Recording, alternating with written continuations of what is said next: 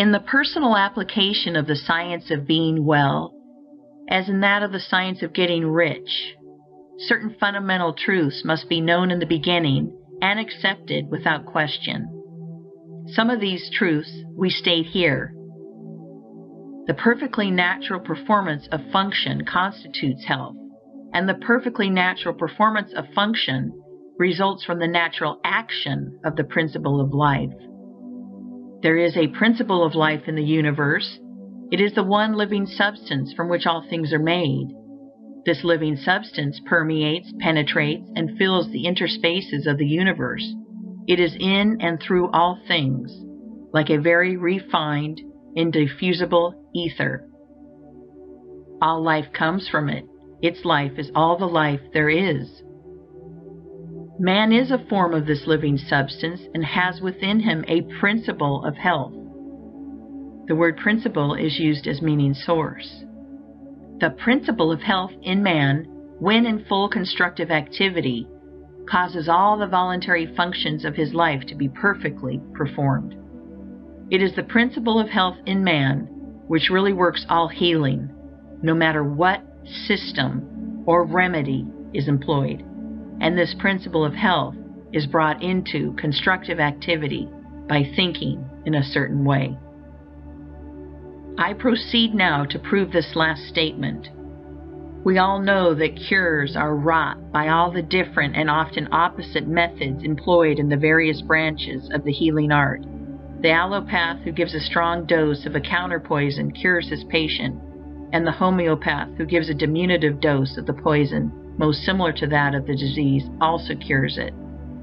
If allopathy ever cured any given disease, it is certain that homeopathy never cured that disease, and if homeopathy ever cured an ailment, allopathy could not possibly cure that ailment.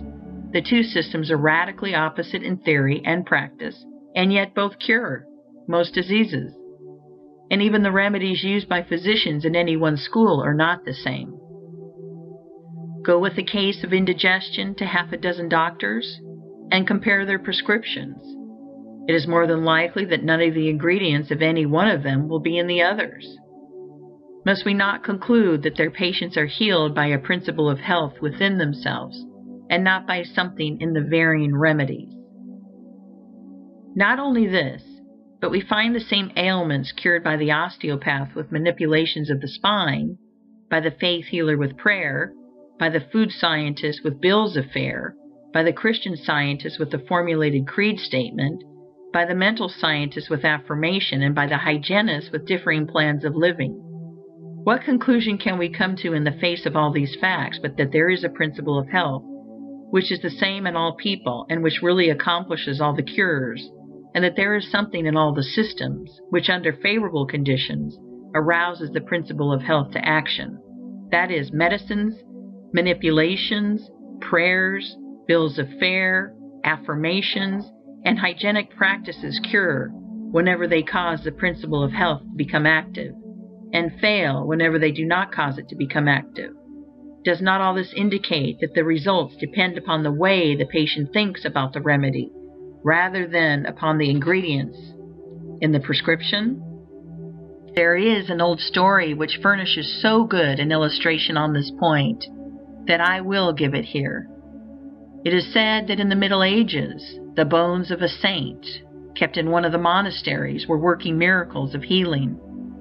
On certain days, a great crowd of the afflicted gathered to touch the relics, and all who did so were healed. On the eve of one of those occasions, some sacrilegious rascal gained access to the case in which the wonder-working relics were kept, and stole the bones. And in the morning, with the usual crowd of sufferers waiting at the gates, the fathers found themselves shorn of the source of the miracle-working power. They resolved to keep the matter quiet, hoping that by doing so they might find the thief and recover their treasures. And hastening to the cellar of the convent, they dug up the bones of a murderer who had been buried there many years before. These they placed in the case, intending to make some plausible excuse for the failure of the saint to perform his usual miracles on that day, and then they let in the waiting assemblage of the sick and infirm. To the intense astonishment of those in the secret, The bones of the malefactor proved as efficacious as those of the saint, and the healing went on as before. One of the fathers is said to have left a history of the occurrence, in which he confessed that, in his judgment, the healing power had been in the people themselves all the time, and never in the bones at all. Whether the story is true or not, the conclusion applies to all the cures wrought by all the systems.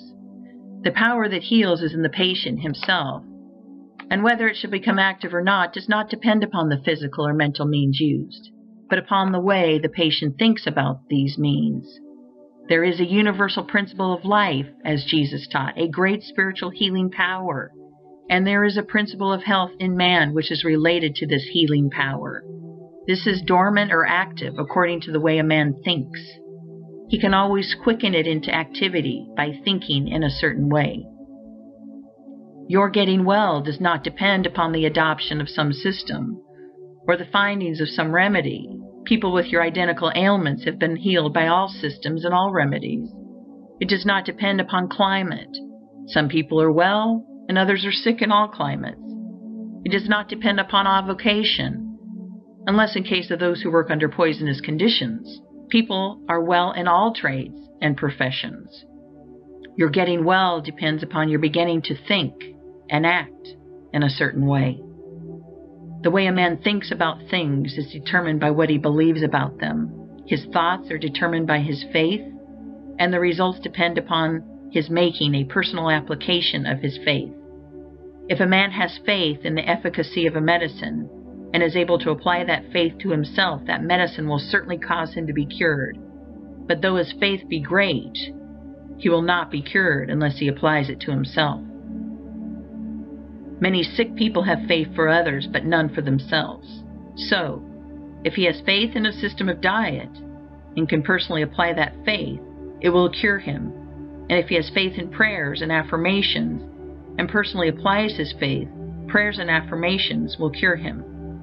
Faith, personally applied, cures, and no matter how great the faith or how persistent the thought, it will not cure without personal application. The science of being well, then, includes the two fields of thought and action. To be well, it is not enough that man should merely think in a certain way. He must apply his thought to himself, and he must express and externalize it in his outward life by acting in the same way that he thinks. End of Chapter 1. Recording by Jill Preston.